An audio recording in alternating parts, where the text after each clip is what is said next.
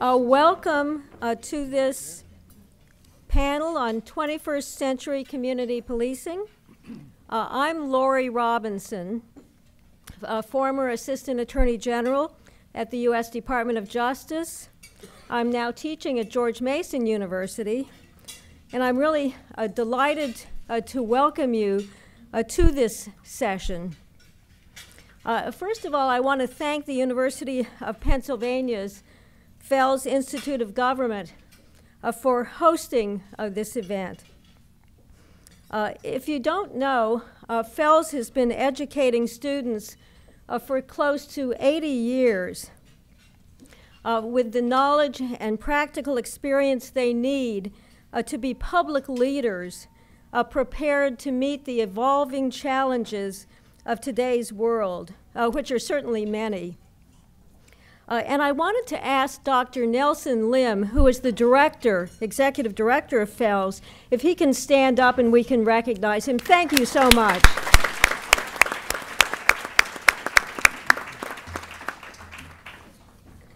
Now, sadly, I don't think when Ed Rendell asked the Fels Institute last spring to sponsor a program on policing that he could have envisioned that this issue would be still as front and center as it in fact is today.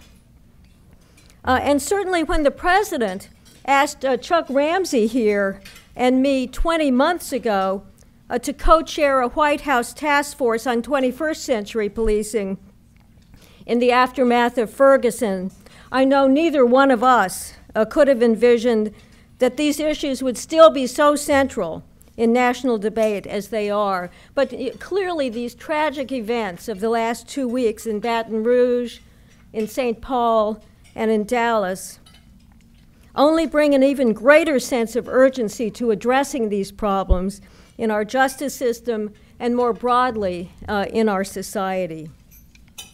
So the challenges here are great, but we do have a very stellar group with us here today to address them. And it's my pleasure now to introduce the group to you.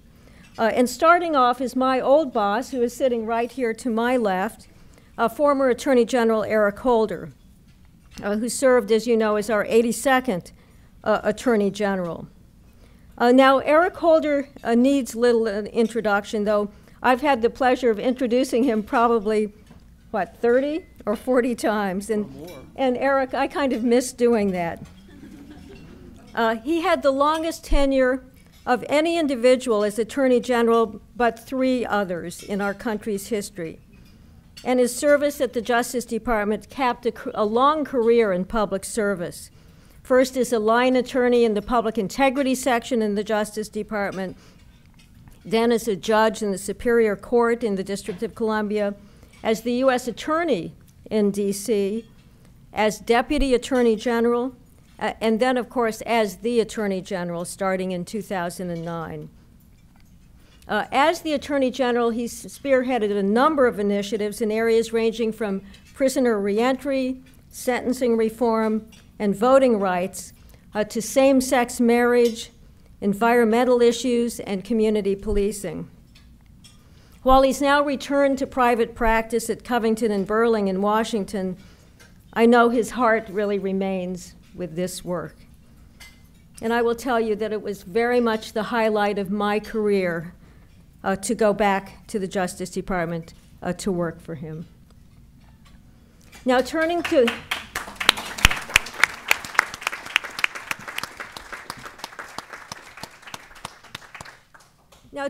the remainder of the panel, and I'm going to be quite brief with these introductions because I want to leave lots of time for the panel. I'm going to jump around here and start with Charles, or Chuck Ramsey, who has over 45 years of experience in law enforcement and, of course, was the former police commissioner here in Philadelphia as well as in Washington, D.C. In 2014-15, he co-chaired, along with me, the President's Task Force on 21st Century Policing. He is immediate past president of 2 of the major police leadership organizations in this country, the Police Executive Research Forum, PERF, and Major City Chiefs Association, the only person to have ever headed both of those organizations at the same time. Now, if you ask folks in criminal justice who are the top 2 or 3 police practitioners in this country or in the world, I will tell you that Chuck Ramsey's name is going to be on that list. So delighted that Chuck Ramsey is here with us today.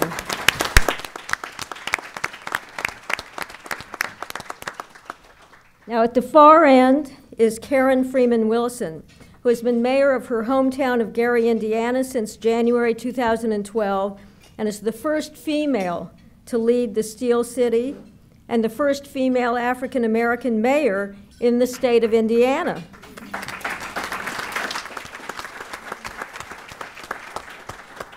Now, she's also served as the state's Attorney General and the director of Indiana's Civil Rights Commission.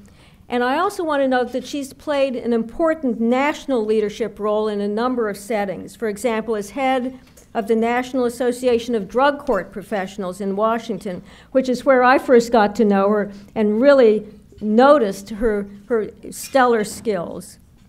She's also been an active player with the U.S. Conference of Mayors, including chairing an important group on these issues relating to police reform. So welcome, Karen. Thank you for being here.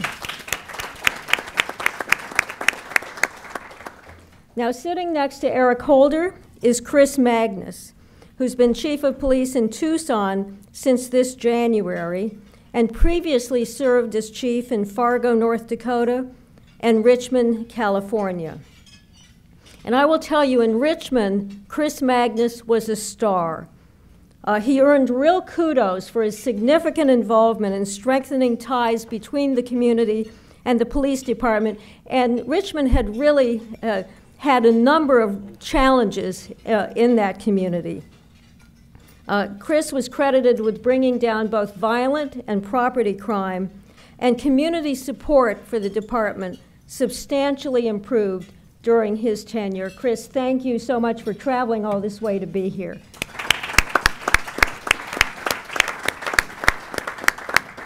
And finally, sitting right in the middle, we're joined by Brittany Packnett, who also served on the President's Task Force on 21st Century Policing. Brittany is Executive Director of Teach for America St. Louis, and this fall will also transition to become Vice President of the National Community Alliance for Teach for America, which, among other things, is responsible for setting the organization's national civil rights agenda. But she's also played a role as an active protester and activist for issues of racial and social equity, and has served on the Ferguson Commission. And this past year, joined other activists to release Campaign Zero, which, as you may know, is a policy platform on ending police violence. I also would note that any time I've been at the White House in meetings that have involved the president, Brittany seems to be there and oftentimes is sitting right next to him. So, Brittany, we're glad you're here sitting with us.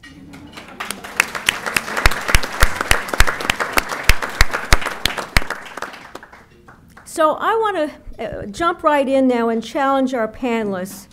And we're going to do this whole panel with quick responses. We know you're very busy at this convention, and very good lunch here, by the way. But we don't want you to be sleepy after lunch, so we're not doing long speeches. You probably want to drink the iced tea so you have some caffeine to keep you going. And it's a very bright, lovely room. And by the way, we're going to have Q&A in a little while, so get your questions ready for this good panel here. And I want to start out with this. We're just 2 weeks away from the 2nd anniversary of Ferguson, and as we know, we've just gone through this terribly difficult July with the events in Baton Rouge and St. Paul and Dallas. All of you all on the panel bring somewhat different perspectives today from different communities and some different parts of the justice system in part. What do each of you think are the crucial steps that can now be taken moving forward to build or rebuild bridges between communities and law enforcement? Or do you think trust has been irrevocably broken by these recent tragic events? And let me underscore here, I'm asking each of you to do this in a 5-minute snapshot each. Eric, I'm going to start with you, and then just to give you a heads up, Chuck, I'm going to go to you next. Okay. Well, I think there's a basic framework that I think we can all agree on. And it's something that for me was a guide in my work as Attorney General, that there is not a tension between the notion of keeping police officers safe and making sure that people in law enforcement treat the people they are supposed to serve with dignity, in a just way, and fairly, that we can do both. It doesn't mean that we shouldn't examine what's going on in both of those areas, but those two things are not in tension with one another. And it seems to me that unless we understand that, we can't really address the problems. My brother's a retired police officer, and I remember he used to say that, you know, cops have the right, this is his expression, and maybe it's one that used in law enforcement, I don't know. He used to say, cops have the right to go home. Just kind of a basic thing. Cops have the right to go home. Now, you speak to my brother on this, at the same time, he would say that he saw things in law enforcement, in the way in which police officers treated people in communities that he thought was inappropriate, appalling even, and was concerned about the almost reflexive nature of people in police not to share information or not to take to task those who had engaged in these inappropriate activities. You know, in my trip to Ferguson, I think, and it's hard to believe it's 2 years ago at this point, I thought the interesting thing there was that we had an investigation to decide whether or not an officer had broken the law.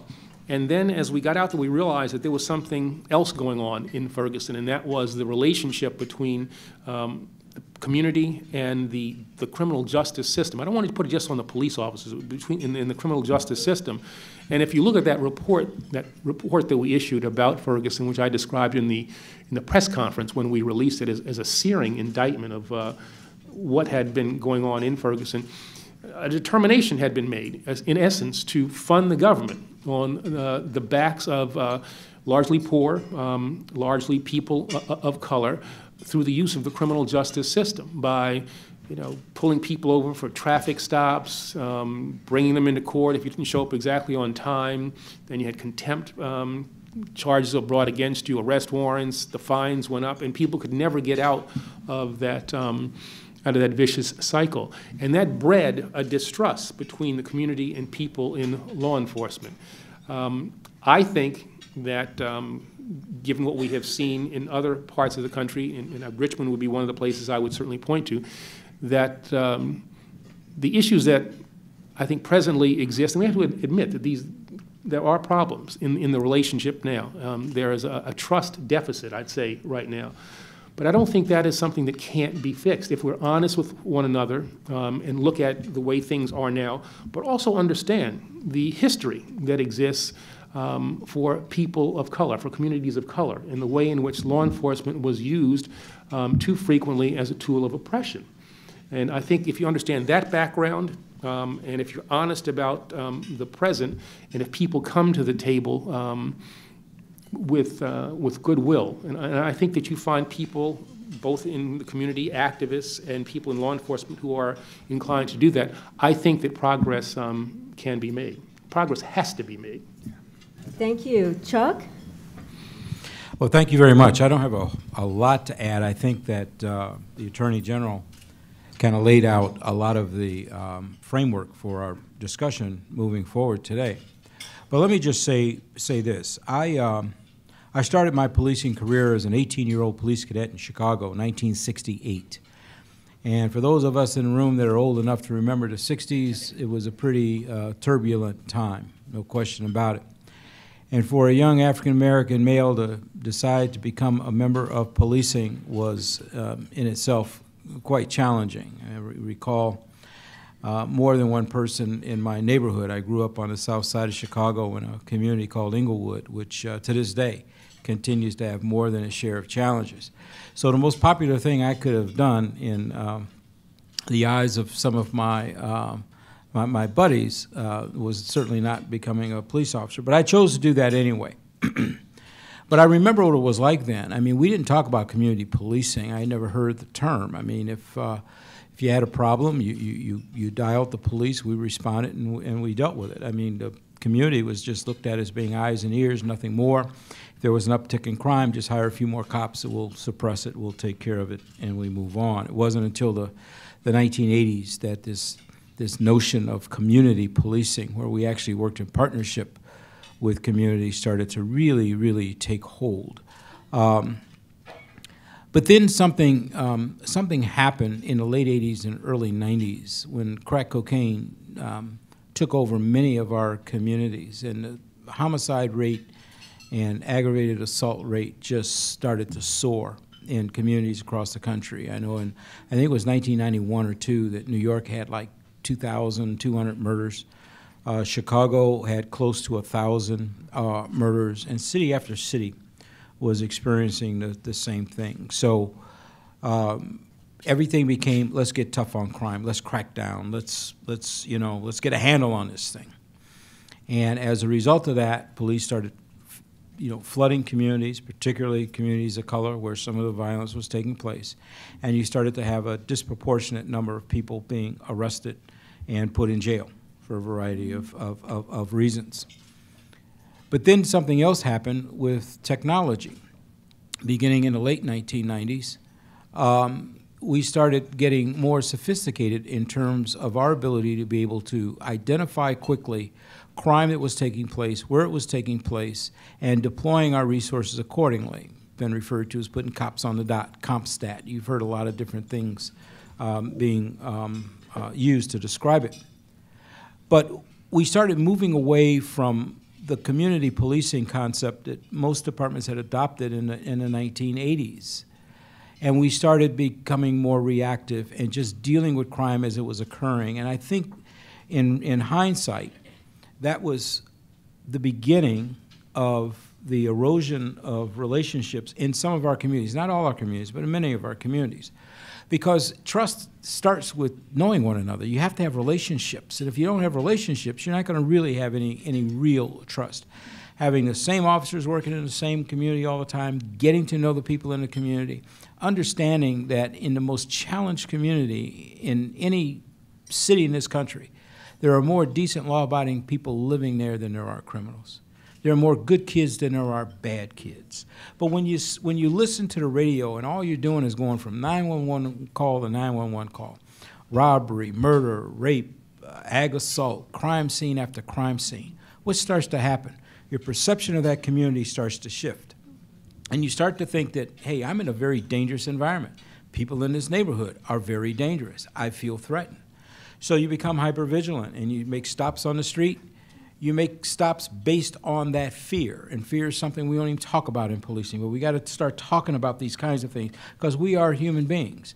Anxiety, the Attorney General mentioned, cops have a right to go home. I admit that, but everybody should be able to live after an encounter, period. Everybody, it doesn't matter. Everybody should leave with their life. And so, we've got to shift back to basics, and that is getting to know the people we serve. Technology is a double-edged sword. Because of these videos, the viral videos that have really kind of taken over, it really has done more to change the perception of policing than any single thing that I can think of during my career. Now, there's good and bad to that. One, any misconduct on the part of a police officer ought to become known and ought to be aggressively investigated and the appropriate actions taken, period. But I also think that we need to keep things in context, too, because what the videos don't show us what led up to a particular incident. They show the incident itself. And so we need to be able to be balanced and have these things in context if we're going to get at the real issue as to what took place. Under no circumstances should a police officer engage in the use of excessive force. Under no circumstances should you use deadly force unless it is absolutely the last option available. You have no choice. You know, there's two sides to everything. I served here as police commissioner in Philadelphia for 8 years. I had 8 officers killed in the line of duty. 5 were shot to death. So there's some real issues that we have to deal with. It's not just about police and the use of deadly force. It's about violence, period. It's about how we've been overrun with guns, with drugs, with all these kinds of things. How you know, our educational systems have failed our young people. I mean, it's a complicated issue. But let me just say this before I close. There's been a lot said about Black Lives Matter and organizations like that. I see them as legitimate. Now, you got extremes, but you got extremes everywhere. I mean, so extremes on the police side, extremes in certain movements. I mean, so let's forget about the extremes. Let's deal with the folks that genuinely want to see change. Here's the danger. Right now, the nation's attention is focused on police, accountability, violence in general. But we live in a society where people have short attention spans. That window for change will not be open forever. We've got to be able to get this done now. We've got to be able to have the kind of discussion that we need to have. We need to put in place those systems that will weed out folks that don't belong, and we have some folks that don't belong. Weed out those people in the community that don't belong because they're there to do harm, not to build and to be a positive part of a community. But it does not last forever. And right now, everybody's fixated on these videos. It's like everything else. There'll come a time when people get desensitized to the videos as well, because that's the kind of world we live in, folks. So now is the time. Police, you got the attention of police. No question about that. You got the attention of the Department of Justice. You've got the attention of a population of people that historically have always given cops the benefit of the doubt, but are now saying, wait a minute, something's not right, it ain't fair. That's that group that's going to really be able to push forward positive change, or at least help do that. But we won't have their attention for long if we don't do the things that need to happen right now. It's a challenging time, but for me, it's an exciting time. Because unfortunately, in order for change to really happen, usually it takes a crisis. It's a shame, but it's true. We have to take that crisis and turn it into opportunity to build better relationships, stronger policing, better, stronger, healthy neighborhoods and communities so that our kids can grow up and thrive, and because that is the future of this country. And with that, Laurie, thank you very much, and I'll turn it back over to you.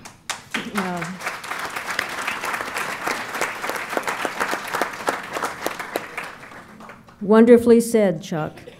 Brittany, let me turn to you. Can these relationships be rebuilt? Is trust there to be rebuilt? Well, I really appreciate the opportunity to be here and engage in this conversation. You know, I came into protests in Ferguson on August the 10th, 2014. My first protest, though, was when I was in a stroller. Just how I was raised. And but I also came into the task force not necessarily knowing a great deal about policing as a profession, but knowing a great deal about being Black and marginalized in America. And the first time in my family that I remember experiencing police brutality was when my brother was in the car with my dad, and that car happened to be a Mercedes-Benz because my father happens to be an Ivy League graduate, but of course all the officer saw was a Black man in a nice car that couldn't have been his. And so what my 5-year-old brother witnessed was his father being pushed up against the hood of a car, cursed at, yelled at, beaten up, in one of those tiny municipalities that sits right next door to Ferguson in North St. Louis County, where I grew up and where I still live.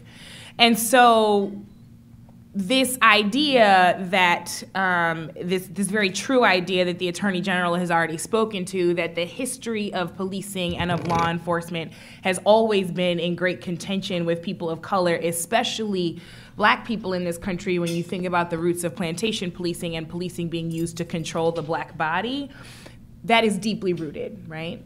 But there are lots of things that have been deeply rooted in America that we have found a way to persist through, right, and overcome. And so I engage in these kinds of conversations because I remain hopeful about the answer to your question, Laurie. And, you know, for me, this kind of issue wasn't new, but I think to Chief Ramsey's point, it is new to a lot of people, right? There's CBS and the New York Times recently did a poll, and someone who was interviewing me wanted to say, well, you know, Americans are seeing race relations as bad as they were in the 90s when Rodney King was beat up, right? And I said, let's look closer at the numbers, right? Because all Americans are not new to this. There was only a 4% increase for African Americans in that poll, but there was a 15% increase for white folks in that poll, right? So now that we have this moment, now that we have this momentum where people are finally awakening to the things that we've been talking about for a long time, we see this engagement in democratic protest, we see an increase in civic engagement in weeks like this. And what we are urging in the activist community and in the activist collective that I'm a part of called Campaign Zero is the idea that justice will keep the peace better than anything. Better than a militarized police force, better than being heavy-handed in over-policing communities that are challenged from the top down, right? That justice, environmental justice, educational justice, housing justice, employment justice, right? Justice in issues of poverty, justice in juvenile issues, that if we from the bottom up create strong communities such that people are no longer living on the margins, we don't have to have conversations about what happens when we're over-policed from the top down, right?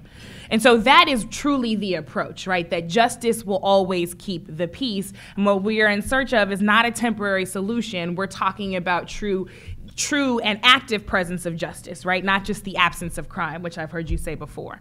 And so what that looks like in a lot of ways, and I'll talk a little bit about the Campaign Zero platform, is we've looked at a couple of things. One was data. We realized that as people were finally becoming aware of the story, it was important that people knew that Michael Brown and Walter Scott and Sandra Bland were not just incidents and individual incidents, right, but were a part of a trend that is as old as time in America. And so it was important for the numbers, the names, and the stories to be out there.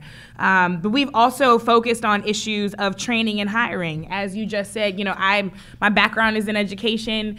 There are great teachers that come from all backgrounds. And not only do I have to train you well as a teacher and continue to develop you to see your biases and how they affect your life in the classroom, I also have to hire really well. I have to make sure that I'm looking out for those things that could be troubling in the classroom before you ever enter it.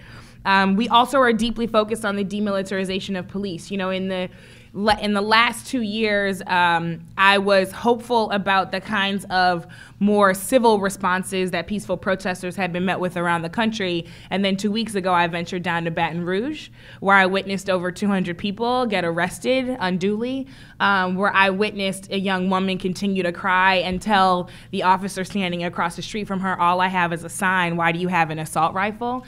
And so there's no need for this kind of occupation in our communities, especially when we know that it antagonizes the issue, right? It doesn't actually bring us to a place of transparency, justice, or peace. It continues to antagonize the issue. And lastly, we put out a report on a piece that often we overlook in this conversation, which is the role of police unions. Now, I want to be clear, right, that I am the grandchild of a labor organizer, that I was a member of the Washington Teachers Union when I taught in DC, and I fully believe in collective bargaining. However, there's a place at which we surpass due process and we actually start to create a shadow justice system for police officers. I believe that if you are a public servant, a teacher, a firefighter, a police officer, an elected official, you have to be held to the very highest standards of our democracy because you have decided to engage in that profession, right? You are the professional. And so in that case, we want to ensure that there is due process, but when you overstep those lines of due process, like in Louisiana, the officers that killed Alton Sterling actually have a window of up to a month before they are interrogated. right? And also under state law there, they can have access to some of the evidence in that case before they're interrogated.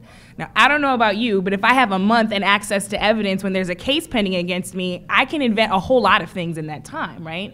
And so when you talk about issues of trust, I don't really trust you if I know that you've got a whole lot of time to invent that story, right? When there's a lack of transparency and oversight, and when you are treated very differently than I would be if I were to assault or to kill someone as an everyday citizen, right?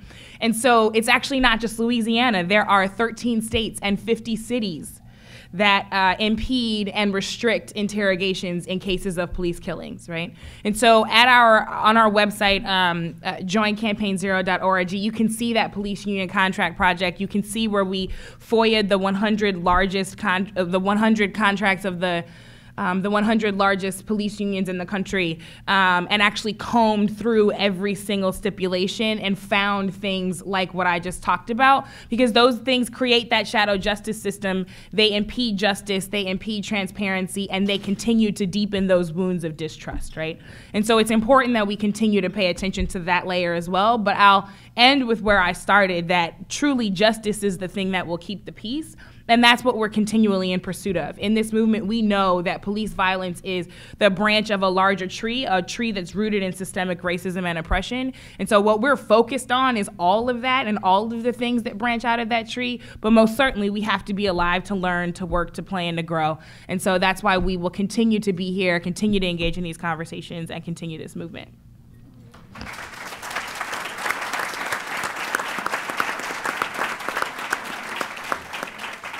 Thank you so much, Brittany.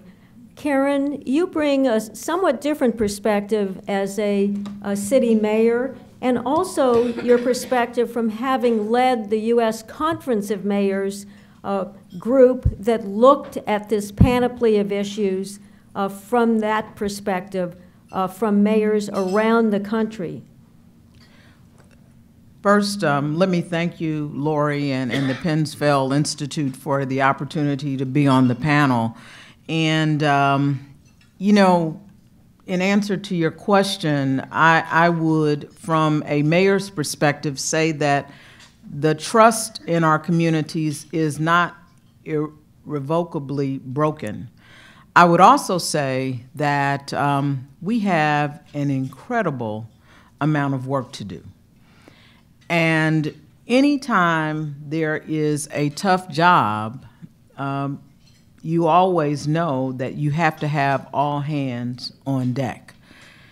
And so I think to Brittany's point, and to use that analogy, certainly justice is always an answer.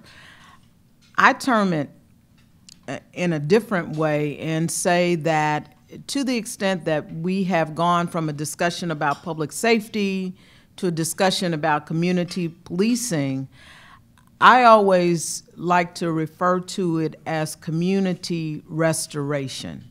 Because when you talk about it in those terms, you almost take the focus off of, take the onus off of, take the burden off of the police. And you place it, I think, where it belongs, on the community, the entire community. And so while certainly whenever you're talking about safety in a community, you want to talk about the role and responsibility and the hiring and the training and all of those aspects associated with law enforcement, I think that there is a large role that mayors, that county commissioners, that other electeds play in how one approaches what is happening in the communities. What do you say when something occurs that may not be fatal, but may still be intolerable? How do you talk about the importance of who's on your police force? How do you talk about the role of the community in public safety? What do block clubs, what do neighborhood watch associations? What is the role of the larger justice system in what happens after the arrest? Because that is so important in developing, establishing, ensuring a trusting relationship between the community and the overall criminal justice system. Those are all things that I can talk about and that I have a responsibility to address when I see that it's not right. Now, that's not going to be very popular when things are not as they should be for me as the mayor to say, because there's always this inclination, or there's always this effort to get people to choose sides. Well, I'm on the side of the people. And so to the extent that I'm on that side, if something isn't right, I have to say it. But if something is right, I have to be willing to say that. And so recently, we saw folks, have a real problem when there were mayors and there were elected officials who spoke out on behalf of those individuals, Mr. Castile and his colleague down in Baton Rouge, the young man in Baton Rouge who were killed, and who also said that the killing of police officers in Dallas and Baton Rouge was in fact wrong. It's not either or. Both of those situations were wrong and required us to speak out. And I think at the end of the day, it's really about using our bully pulpit as mayors, as community leaders who happen to be elected, to pull everyone together. Because the business community has a role to play in job creation. The educational community has a role to play, and in changing the narrative that starts very, very early. And if we are able to pull all of those individuals, all of those entities together, then I think you begin to change the narrative and then create a new paradigm from which the community relates to the police, and the police relate to the business community, and the business community relate to everyday people, so that you do develop a restored community that's able to move forward.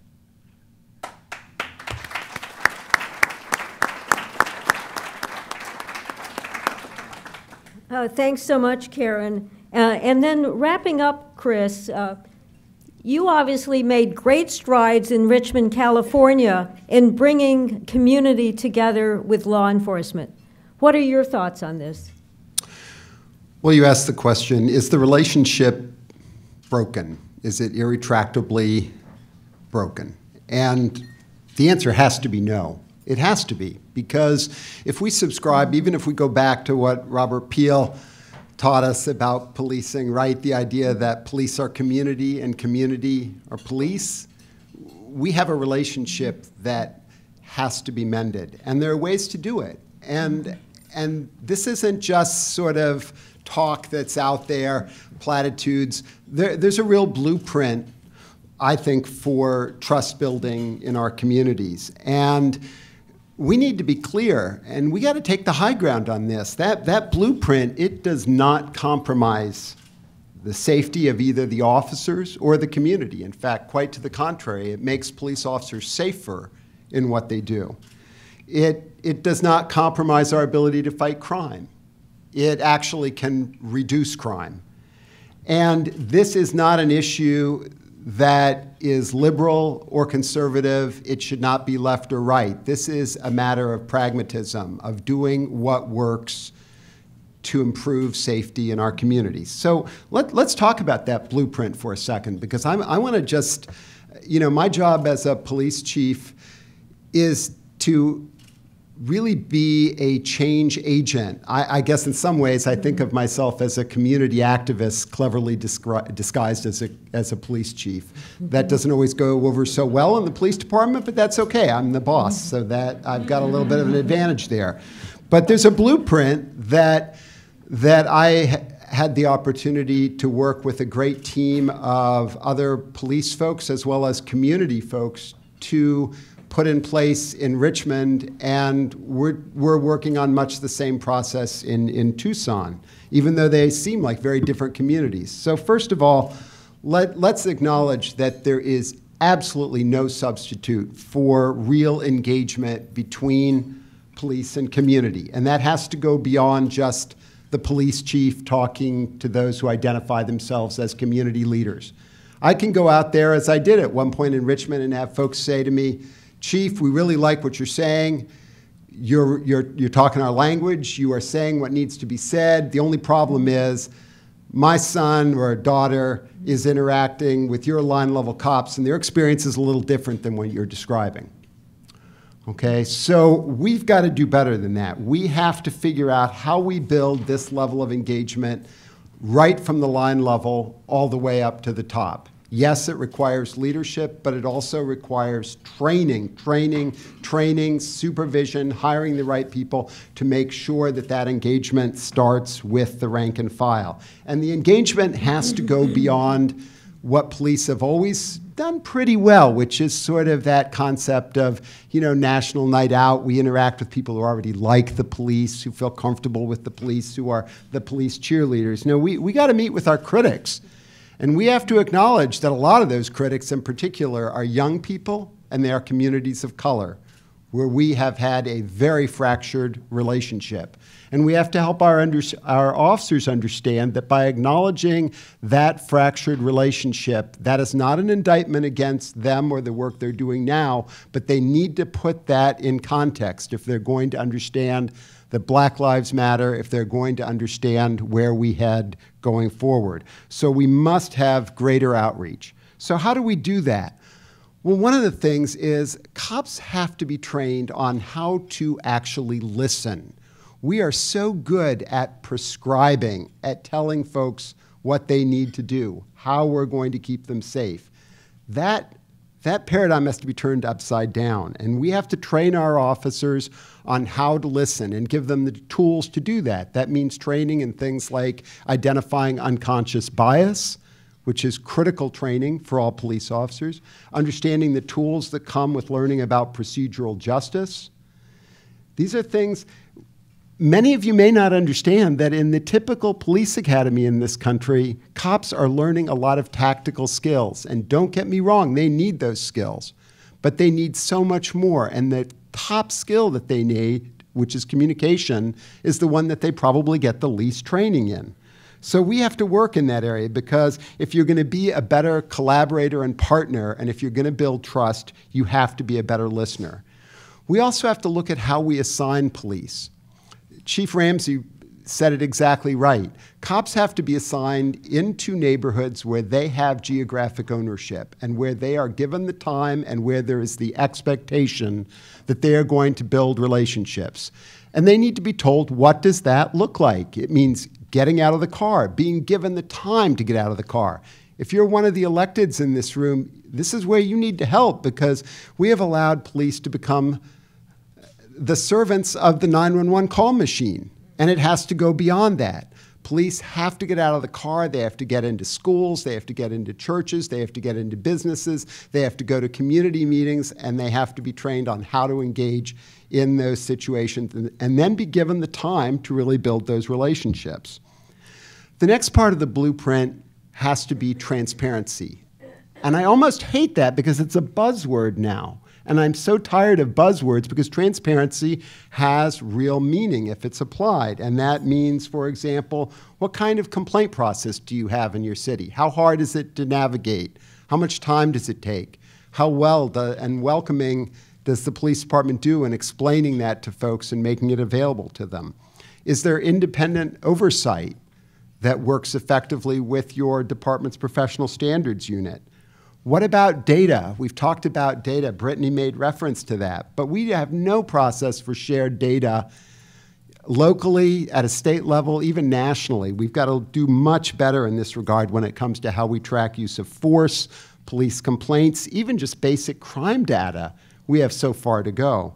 And then how do we share information with each other? Every department, there should be an expectation that all departments are fully engaged on an active social media platform. That's not the whole solution. There's no substitute for face-to-face engagement. But young people in particular are looking at social media, and we have to step up to the plate. If we're not texting with people, we're missing an entire generation of folks who want interaction that way. And then finally, we really have to do better with the segments of our community that are the most vulnerable, where we find so many of these tragic interactions occurring. So that means a much better approach to training and addressing calls that involving folks in mental health crisis. Departments at the very minimal level should have first aid mental health training for every officer. If they're smart, they've gone on beyond that to CIT training for at least as many officers as they possibly can accommodate. That's a 40-hour block of training on what to do, and more importantly, what not to do with folks who are in a mental health crisis. And then hopefully they're building collaborative relationships between a select group of officers who can go out proactively and interact with folks who we know are at high risk for encounters with police because of mental health situations. And we can team those officers up with clinicians and experts that can really help, deal with some of these problems before they occur.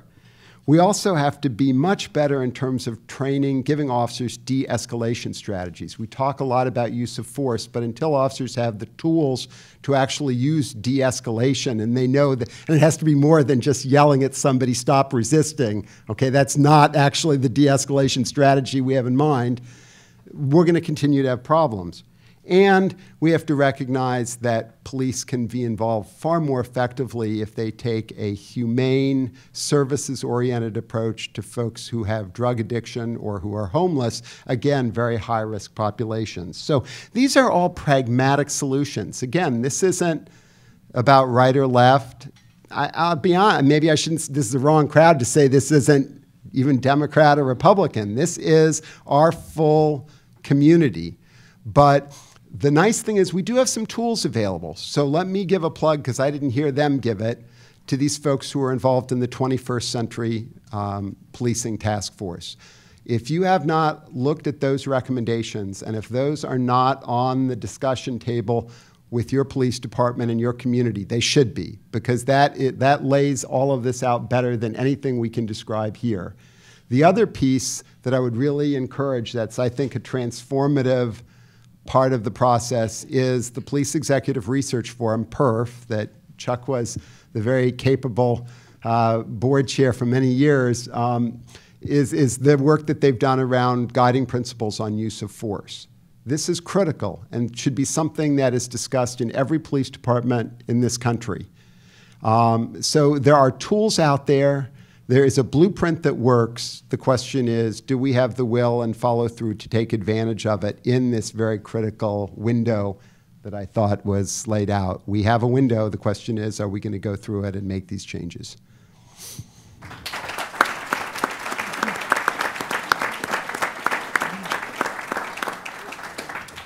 Chris, that was terrific with your specificity. I thought that was great to wrap this segment up.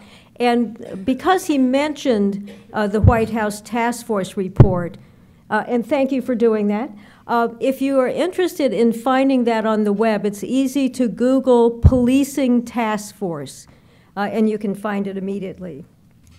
One of the things that Chris mentioned was the subject of social media. And I actually want to turn for the next subject for the panel to the issue of the media. In these highly charged situations and cases, emotions are running high, and there are often a lot of strong views expressed about how the media behaves in these situations, including social media, whether it's actually positive or negative. whether the media is acting responsibly, whether it's a kind of provocateur, whether it's biased, or whether it's actually a helpful tool to police departments, for example, or potentially to protesters, I assume, in conveying their message. So I want to turn and get the panel's views on this, and if they have any specific examples in mind of where the media was helpful or not helpful, would be interested in their thoughts on this. And Karen, I want to start with you as a public official. Obviously, you interact with the media all the time. Any experiences that you've had that might be helpful here? You know, the media can be your best friend or your worst enemy. And that's just a reality of not just life around policing, but life as we know it as elected officials. I always say to people, I don't say or do anything that I don't want to see on the 10 o'clock news. That's just how I live. But when you do it and look at the media in this context, I think that there's a heightened awareness in our community. And so there has been a heightened awareness whenever there is an interaction between police and a member of the community that may be seen as controversial or not. Similarly, there's a heightened awareness when a police officer is killed by a member of the community. And so, you know, there are times when there is clearly a fuel to a flame scenario with the media where they jump to or rush to conclusions, they rush to judgment. There is an effort to portray it a certain way. I mean, you know, when you look at cable news, gone are the days of this impartial media portrayal. That just does not exist anymore. At the same time, I think it's important, especially when you're working with social media, to acknowledge that that can also be a useful tool for departments, for those of us who are elected officials, for those in the community to really convey a message, whether that message is, you know, I'm aware of something that's going on, I'm aware of this interaction as the mayor, I am investigating it, I am committing to making sure that the community has access to the information, to the truth.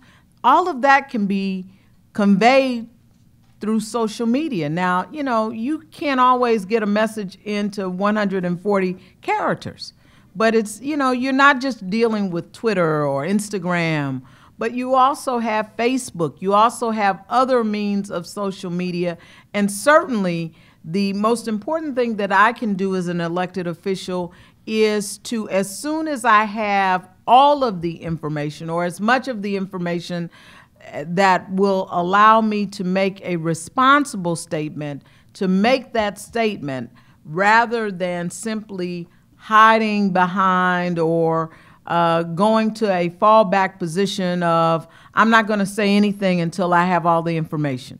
You may never get all of the information, but there's also a balance that you have to achieve by using as much of the information to communicate with the public and provide that transparency that, again, causes people to more likely than not trust rather than distrust the member or the elected official.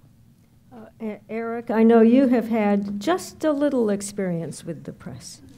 Oh, yeah, a little bit. I think the media, as in most of the things that they do in this area, it's a mixed bag. I mean, they perform a very useful service in disseminating information and making, for instance, this country, white folks in this country aware of what black folks and other people of color have known about many of these subjects for a whole bunch of years. And it is through the taking of those tapes and videos, and then putting them on the evening news so that they're broadcast and it's brought into people's homes, into people's consciousness to say that, they can see that it's a validation of what many people have said for far too long, and who are not taken as speaking the truth. So I think there's a value in that. On the other hand, as I think the mayor was saying, when you get to cable news, I think that, and I'm a progressive, so I look at MSNBC differently than I do Fox. But Fox, will use instances to justify a view that they have, and do it in, I believe, an unfair way. I see some of the commentators on Fox, and I see Donald Trump exploiting a situation that we ought to be identifying and trying to deal with, as opposed to exploiting it for either ratings purposes or for political gain. And so I think the media in that way does not perform a good service. So I'd say, as I said, the media, I think, is a mixed bag. Brittany? So, a couple of things. A few things. There was this, you just reminded me of this joke that that Chris, I think it was Chris, no, it was Dave Chappelle told it, right, where suddenly Newsweek started to cover the phenomenon, as people called it, of driving while black, right? And he was like, white people were sitting in their living rooms going, honey, did you know they were pulling black people over like hotcakes? And we were all like, yeah. But there is, I think, a relevancy about that joke and about what you just talked about diversity in newsrooms, right? Because we have to pay very close attention that the folks who won Pulitzers for their coverage of Ferguson were young people of color, right? Wesley Laurie is a young man of color, right? Joel Anderson from BuzzFeed, person of color. Yamiche from USA Today and the New York Times, people of color, right? And these were the folks who told their editors, something is happening in Ferguson and you can't just ignore it, right? And you can't not put any resources into it, right? And so these were folks, some of them had to defy their editors to actually step foot onto the ground, and then they figured out that there was a story, right? And so there's no possible way you are telling the full American story if your newsroom does not look like America, right? And so I think that's critically important for all of us to remember in our positions of influence. And that means that as activists, there are certain folks that we will say, these are the people that we'll talk to, right? Not because we're being rude, but because we want to help those folks, editors, understand that they have credibility in our space, right? We want to be able to resource them with our stories because we trust them. We know that our stories will be told accurately, and we know that if we can help provide that cover and that credibility, then they will have more space to tell these stories moving further and forward. And so integrity and diversity in newsrooms is critically important. When I think about Fox News, there was a study that came out that shows us that the majority of folks that watch that particular station only watch that station, right? And so again, when we talk about, right, I know it hurts, right? So I flip between multiple stations, I flip between multiple websites, I flip between multiple radio stations. Quite frankly, I get a lot of my news on Twitter because it comes out faster, right? And yet, some of us are having a far more diverse experience than others are choosing to have, right? There's one station that plays in certain homes all day long. So there's a very serious question about how you have a diverse conversation with people who won't change the channel. Especially when that station, in my opinion, is giving free advertising to fascism, right? And we want to talk about a police state. No, my button says stay woke. That's the only thing I know how to do. We talk about protesters being able to tell the truth in public. I'm in public and I'm trying to tell the truth. What I am talking about, right, and what we heard last week was the threat of a police state. So if we don't feel safe in this context about policing, if we're having these kinds of challenges in this context about policing, let's be real with ourselves about how challenging it can get, right? And so I worry about media when it refuses, to your point, Mr. Holder, about when it refuses to show any other perspective and engages only to prove a point, right? Engages only in a certain bias that they want to continue to pursue. The last thing that I'll say, though, is that to me is the reason why social media and new media is so critical. You know, I remember several cable news stations after the no indictment announcement of Darren Wilson reporting that people were once again, quote, looting the McDonald's on West Florissant Avenue in Ferguson. But what actually happened was that people had been tear gassed, and after 3 months, 4 months of protest, we learned that it is not water that helps you take care of tear gas, it is milk. And the only access that people had to milk was inside the McDonald's. So people were trying to clear out their eyes after dealing with the militarized police force once again, right? And the only way that we could tell the truth about that story was people got on Twitter and corrected them and held those news stations accountable. And so we are able to tell the truth unencumbered and in a way that is unrestricted in social media. And that I think is something, to your point, that all institutions are wise to get on board with, because that's where the conversation is happening. Which isn't to say that everything that we find in this new media is accurate too. Also. All right, let's keep that in mind as well. Everything you see on the internet ain't true, folks. Also. This is, and that's one of the greatest risks, right? There's also a legitimate risk of the reperpetrating of trauma, because the videos of Alton Sterling and Philando Castile autoplayed on a lot of people's news feeds when they didn't want to see it. Yeah. Mm-hmm. Chuck or Chris, do either of you want to weigh in on this? Well, the only comment I have on that is that, you know, the days of Walter Cronkite are long gone. You know, especially with cable news, you don't have journalists, you have personalities that have shows. And I think we need to be able to sort through that, because, you know, it's about spin as much as it is anything else. And so we have to be sophisticated enough to kind of sort through that and kind of get at the truth. And that's why, getting to something Chris said earlier about if you're talking about policing, transparency becomes even more important, because we have to be able to be in a position to get information out, accurate information out, so that people can actually see what's going on. Now, the balancing act is you don't want to compromise an ongoing investigation, but there's a lot of information that can be made available to the public. If you have a situation like we had, for an example, the Boston bombing. I mean, you had a major network, cable network, that said that we had people in custody, or that Boston did, and it wasn't true. And Boston had to correct that. Boston PD did an excellent job in terms of using social media to keep the public informed. I thought Dallas did a good job recently when they had that tragedy down there. So it can be leveraged, but you know, the one thing about social media, and again, we have to be sophisticated when we read these things and try to verify. People don't have to vet the information before they put it out there. They just put it out there. And so you get a lot of rumors flying too. So sometimes you get real good information. Sometimes you get information that's not so good. So it's up to the reader, to the person, to be able to kind of take that extra step to try to find out what actually is going on before you react in a way that may not turn out to be appropriate based on the issue. I mean, one thing, just a quick 30 seconds here. There was that report about the apprehension of the bombing, the Boston bombing. I was the Attorney General of the United States at the time, and I was watching that channel. That I won't mention them because it was very embarrassing to them. And I was watching this, and I was thinking, boy, no one's told me that. So I dialed up Bob Mueller, who was the head of the FBI at the time, and I said, Bob, do we have anybody in custody? And he said, not that I'm aware of. And in fact, it wasn't true.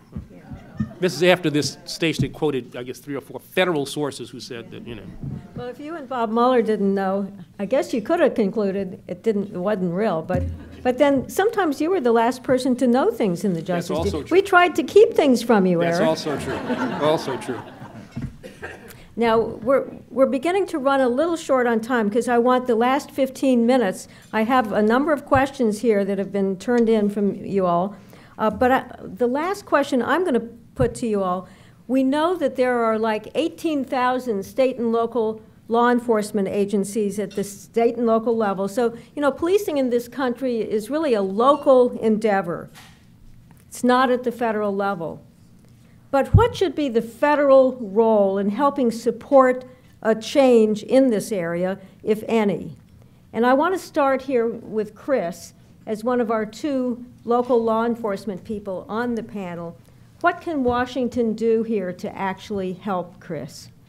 So I think there's already some pretty important work that's being done out of Washington, and I don't say that lightly or easily, but look, first of all, if you're not aware of the COPS office, you should be, because the COPS office, which is part of the Justice Department, is a critical tool to provide resources, to provide training, to provide support, to really help sort of flesh out this blueprint that I was referring to. And most of the resources are available at no cost. In fact, they're very excited at working with different communities. And Ron Davis, who is the director of the COPS office, was the police chief in East Palo Alto, another Bay Area city that was not without its considerable challenges, and who knows of what he speaks.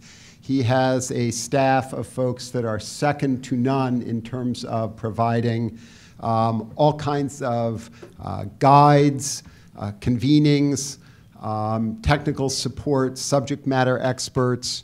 And then they have what a lot of us in the field refer to now, perhaps euphemistically, as consent decree light, which are their collaborative reform agreements. And what this looks like are communities that are really struggling, perhaps with use of force issues or breakdown between police and community, and who need, let's just say, some extra attention and support in order to get it right. So rather than coming in with the sort of heavy hand that, let's acknowledge, a consent decree is, not that that isn't also incredibly important and necessary in many cases, the collaborative reform agreement process is one where you sort of have a mutual understanding between the electeds, the police department, and the community that they need to work together with some real guidance and benchmarks that collaborative reform agreement has on a timetable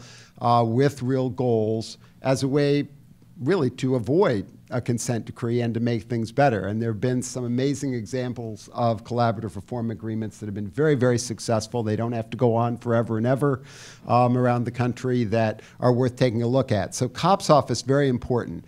But I would also, I really got to commend the civil rights team within the Justice Department. I was so privileged, and I will tell you, it was truly the high point of my professional career of 35 years to be, to have the chance to work with a couple of their teams, both in Ferguson and in Baltimore, and now doing a little work in Chicago, because to see the dedication and the skills, I mean, these are like the all-star players of the Justice Department. And their understanding of how important the role they're playing in laying out a plan to help some of these cities that absolutely must recover if we're going to get it right in terms of police-community relationships, I just don't think can be overstated. And, you know, so while my worst nightmare, frankly, as a police chief is having a consent decree imposed, and I'm not sure that's such a bad thing for police chiefs around the country to have nightmares about, because sometimes, you know, you are driven by the angels, and sometimes, well, it's kind of the other way around, right? And so I occasionally find myself, you know, telling folks in my department who have a hard time getting with the program that, you know, it's either work with me and the community, or, you know, would you like, you know, these nice folks from the Justice Department to come in and camp out with you for a couple of years, or, like, in some cases, more than a couple. We won't go into that. But, I mean, that is not the ideal way to solve problems and to build relationships. But there's some places where the tough medicine is needed. You got to have it. And I will just say that this Civil Rights Division under this administration, and I'm not even trying to be partisan here, I'm just being real, they are incredible. And they get it, They are really working to accomplish the right things under some very difficult circumstances, but I'd still rather go the voluntary route. So if you can avoid any of it by building the relationships first, outside of the crisis atmosphere, and by coming up with your own blueprint based on the resources that are already out there through the feds and many others, that's really the way to go. Eric, let me turn to you. Yeah, I mean, I think that's right. I mean, I think the federal government can play a role. We bring, through the Civil Rights Division, lawsuits against police departments that almost always result in consent decrees. There is the collaborative agreements that we work out that are more informal through the COPS office. But then there are also, you know, forward-thinking chiefs. Now, when I was the Deputy Attorney General, I got a call from the chief of the police in Washington, D.C., who happens to be sitting to my left here, Chief Ramsey, and he's always Chief Ramsey. Philadelphia just got to borrow him. He's still mine, still ours. And he said that he wanted some help with regard to the use of force by his police officers and how that was having an impact on the relationship between the police force and the community they were supposed to serve. We structured an interaction, a program that lasted, I'm not sure exactly how long. I always wondered whether or not, Chief, maybe 6 years, okay. Wow, okay. I always wondered whether or not you did this on your own, or is this something you worked out with the mayor? Because we were always... I had the idea, and I approached the mayor with the idea, and he was willing, because that was the first time that had ever been done, right. I'm told. And the mayor agreed, and we took a chance. And a lot of it had to do with you, the fact that you had served as the U.S. attorney, a judge in the district. You understood the issues and the problems that we were confronted with trying to turn that department around. So we thought we had someone's ear in the Justice Department that really understood the extent of the problems in the district and would respond. It was an extraordinary thing to get that call from the chief to say, you, federal government, you know, we know you, Eric, all that, that's fine, but we want you to come in here and look at our department and help us do this better. I remember that just reverberated around the halls of the department, thinking, really? And I said, yeah, I'm telling you, that's the call. That's the call that I got. But I think that's the kind of attitude that needs to permeate policing at the state and local level.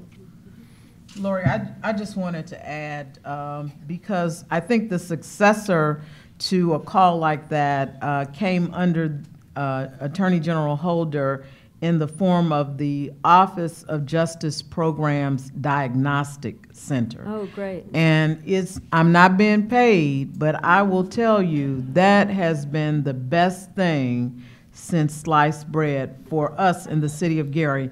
And everywhere I go, I recommend it to mayors, to chiefs, to other communities, because it gives you an opportunity before the situation arises for a consent decree to really look at your department from a very objective point of view, but not only that, but to get the tools that you need to fix it, or at least to begin to provide the training, technical assistance, and the advice to address some very key issues, and we have been very, very fortunate in the city of Gary to have that tool. Just so that you know, the Office of Justice Programs was headed by Laurie Robinson. Absolutely, absolutely.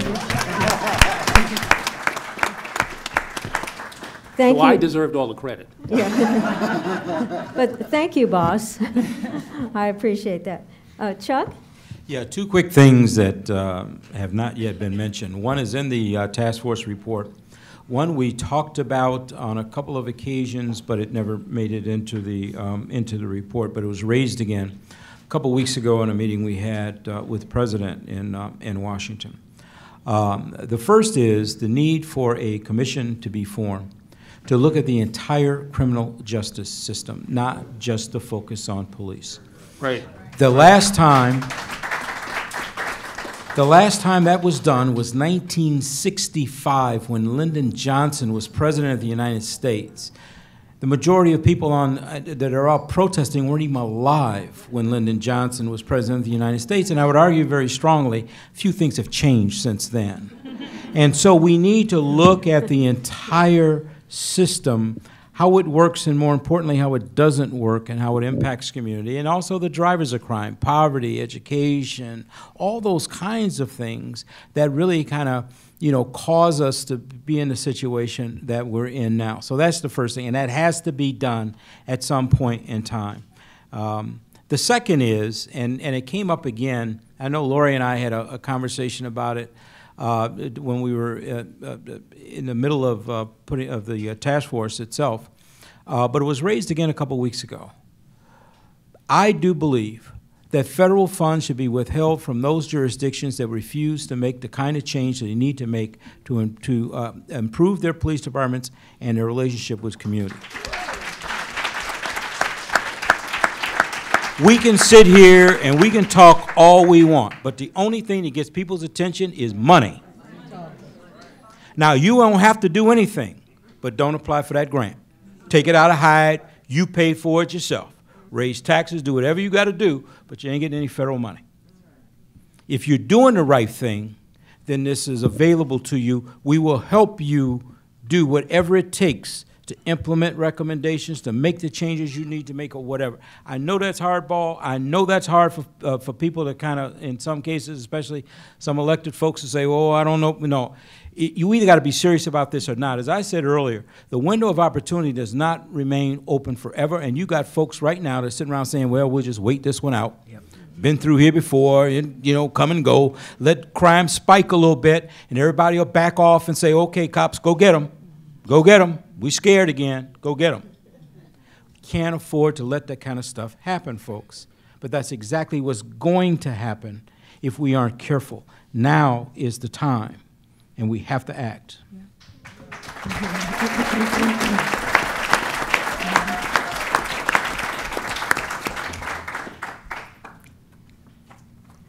We've now come to about 15 minutes before our closing, and I'm going to be turning now to Q&A, questions that have been brought up from the audience. And on the first one, which is for Eric Holder, it's off the subject of policing per se, but in light of Chuck's having moved us to the broader criminal justice system, I think it's fair game here. Eric Holder, how can fair sentencing be instituted? And I know this was a subject that you spent a lot of time on during your tenure, so kick that ball to you. Well, I think what Commissioner Chief Ramsey said is exactly right. We have to look at this system of ours in its totality. And yet we've focused a great deal of attention, as we should, on policing, but we also have to look at the criminal justice system as a whole. You all have heard the numbers. You know, we're 5% of the world's population, and we're 25% of all the people who are held in prisons and jails. We incarcerate about 700 people per 100,000 or so. Our closest to that is Russia, you know, and they're at about 500, and everybody else is way below. We have a problem of over-incarceration. You know, we have put in place these mandatory minimum sentences that takes discretion away from judges, so that a judge looking at a particular defendant and making a decision. I was a judge in Washington, D.C., and it's one of the reasons I left the bench, because I didn't like the fact that I could have a case tried before me, look at a particular defendant, and have in my own mind what I thought an appropriate sentence was. I mean, yeah, the person needed to go to jail, but the person did need to go to jail for 10, 15 years for something where I thought maybe the sentence ought to be 3 years. So I think that in a practical way, you know, rolling back these use of mandatory minimum sentences. We put out, when I was at the Justice Department, as part of this Smart on Crime initiative, giving more discretion to prosecutors as to what charges they would bring. Under my predecessor, John Ashcroft, he said that every prosecutor within the Department of Justice had to bring, as a matter of policy, the charge that would engender the greatest amount of jail time. You know, just what you had to do, and you know and I reversed that in 2010 and said to prosecutors, you make an individualized determination about what an appropriate charge is. So I think there are a variety of mechanisms that can be used. to keep the American people safe, while at the same time reducing the number of people who are in jail, which will reduce costs, which will engender greater faith in the criminal justice system.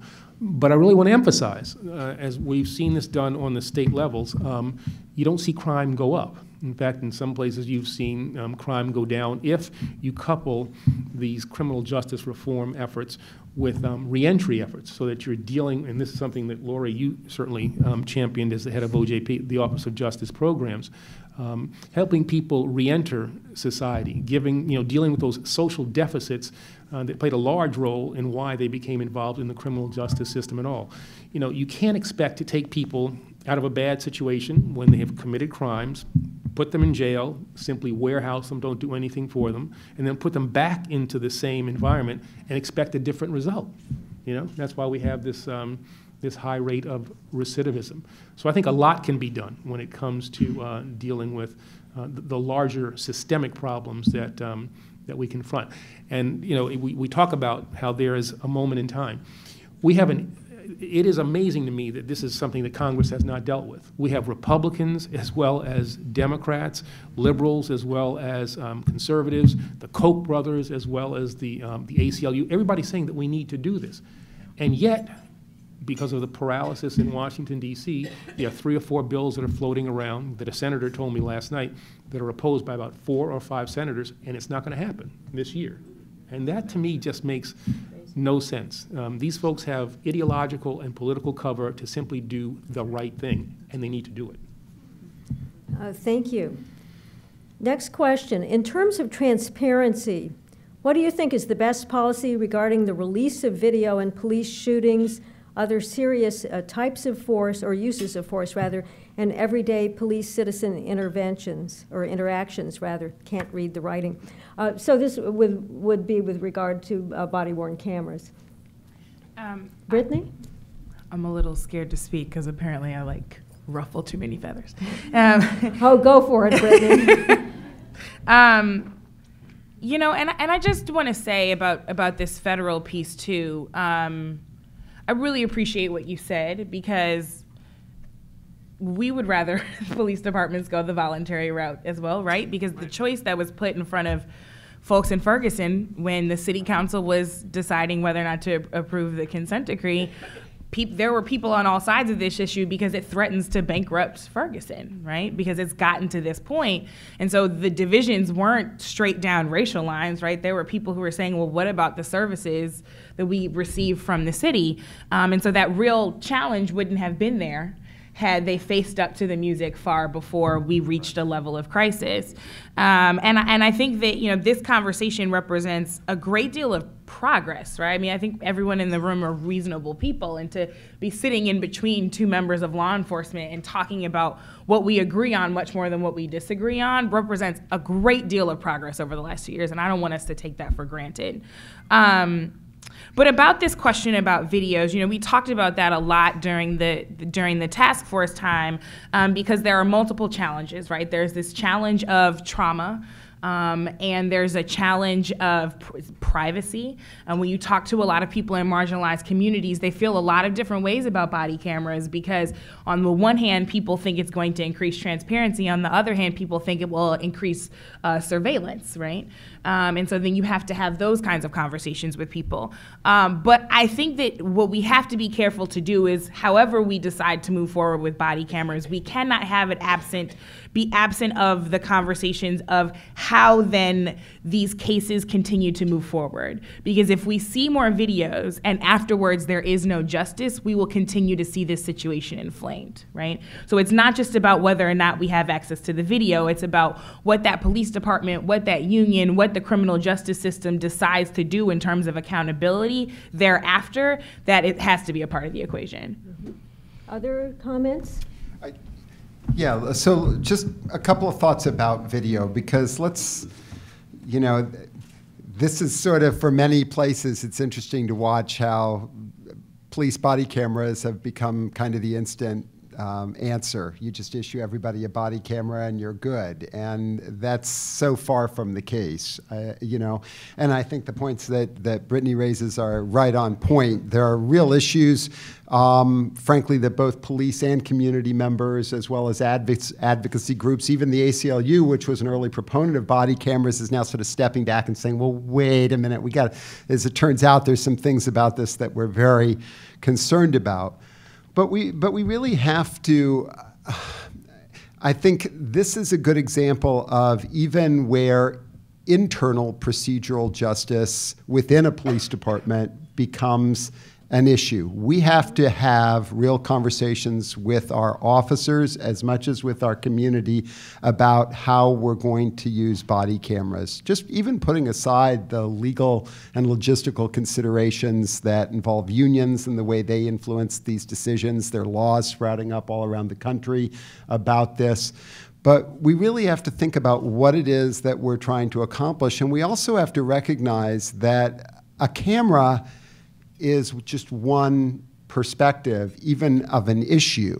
So the idea somehow that with a body camera, now you're going to see everything that happened with an incident is false. We've got to be real about what the limitations of this technology are. It's ironic that, you know, in some of the conversations we're having with our police union, in Tucson, we've been arguing with them that the officer should have to give a statement and write a report before he or she watches the camera footage, and they're not in favor of that. Yet what they don't understand is, and what a number of other unions are sort of starting to figure out, is that maybe that's not actually the position that's in their own best interest. Because what an officer may perceive involves not just one narrow view from a body camera that may be positioned here on their chest to what's going on, but a whole series of things that are happening in a 360-degree environment around them, and it is to their advantage to be able to recall and describe that without having to feel pigeoned in by watching a video and then trying to conform a statement to what that one narrow perspective shows. But I guess my point is, cameras are an example of technology in policing that they are a valuable tool. I'm a supporter of them, just as I believe, for example, electronic control devices, ECDs like TASER, have a place as well. But what we've discovered over and over again is none of these technologies or tools in and of themselves are the whole answer. We have to be talking with our communities about how we want to use them. We have to develop thoughtful policies. We have to recognize that there is a downside to all of them, and we have to understand that none of them are a substitute, again, to this underlying concept of communication, face-to-face communication and relationship building and actual dialogue about tough subjects. Technology is not going to shortcut that process for us. It can aid us with issues of transparency. I believe it has value. But in and of itself, it is not a simple answer, and it has to really be done in a thoughtful way. Also because, I mean, and I'll perhaps state the very obvious here, but this stuff is incredibly expensive. Oh my goodness, the cameras are only the start of the cost. For those of you connected with a city or a police department, how do you think this data is being stored? It sounds nice, doesn't it? In the cloud. You know how expensive the cloud is? I mean, this can bankrupt a city. So, I mean, we have real issues we got to figure out as we gradually roll some of these things out. Yeah, and I should say, not to mention the person who might well be a lawyer who has to review all of that material. Oh, right, totally. That's extraordinarily expensive. Chuck? I'll try to keep my comments very brief because I know we're running out of time. But one of the things, when some people that read our task force report were a little disappointed we didn't spend more time talking about body cameras. But we made a conscious decision not to. The reason is because today we're talking about body cameras. Tomorrow it'll be some other technology that we're dealing with. Technology is advancing faster than policy or the law can keep pace with. And so we need to have these conversations up front. We need the Bar Association. We need the ACLU. We need community organizations. We need police professionals to sit down and think this stuff through. You know, everybody right now is in love with body cameras. How long do you think it's going to take before some manufacturer says, I got something now, I'll put facial recognition on the body camera? Now a cop's walking on that beat and he stops you and say, yo, when's the last time you paid child support? Because that warrant pops, all right? How much you going to love it then? What about the other privacy issues? I don't know about you, but my house is not always in order to a point where I want everybody seeing or going into my house. People call 911 because they have a problem, not to say good morning. And so do you really want your neighbors seeing and hearing everything that's going on? So what's appropriate to be shared versus what's not appropriate to be shared? I mean, we need to really think about this stuff. It is not easy. Now, there are times when it should be, you know, released. We have to work with our district attorneys and prosecutors and others to make sure we don't compromise cases. But we need to be thoughtful when we have this and not just say, well, let's throw it out there for transparency. Okay, because we could get ourselves in trouble here. But we need to have serious discussion around the application of technology in the hands of police. Just because you can do something doesn't mean you should do it. And so whether you're talking about drones, whether you're talking about robots, whether you're talking about body cameras, facial recognition, all this, I'm not saying this stuff's bad. I'm saying, folks, we need to think about this because it is different when it comes in the hands of law enforcement. And, you know, the easiest thing in the world is to get in a database. The hard thing is getting out. And you need to think about that. How long do we retain this stuff when we know that there's no criminal activity associated with whatever? These are serious issues that we've got to come to grips with, and the time to do it is not wait till we get a case that winds up in the Supreme Court. We need to have these discussions now.